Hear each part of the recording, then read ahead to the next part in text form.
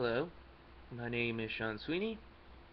and this is my weekly response number 6 uh, for History of Theater.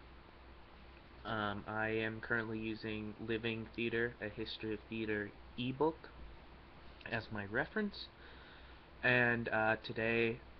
I'm going to be presenting about realism and the effects it had and the kind of genre of theater that it portrayed. So, realism was depicted as a convenience to everyday life. And what I mean by that is that unlike more of the larger than life melodramas that would have defined good and bad characters, realism ushered in a way of portraying um, regular people in the sense that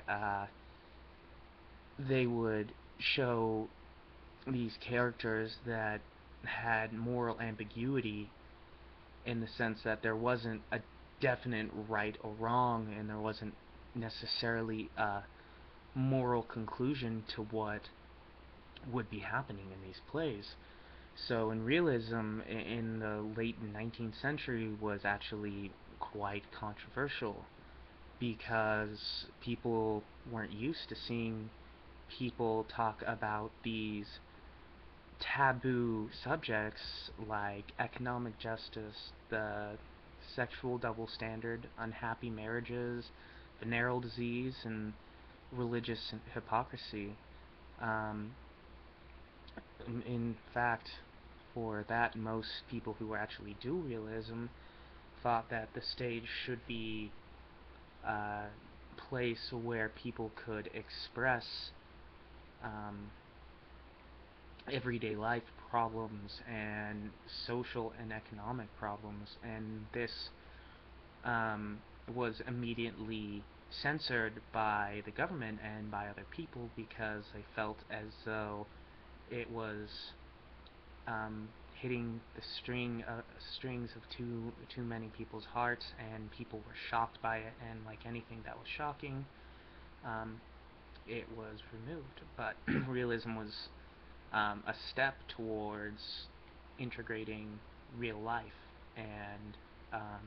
integrating real problems and having characters talk in real time. And I know I'm going over time, but I'll conclude on this, that realism um, was the first step of people actually portraying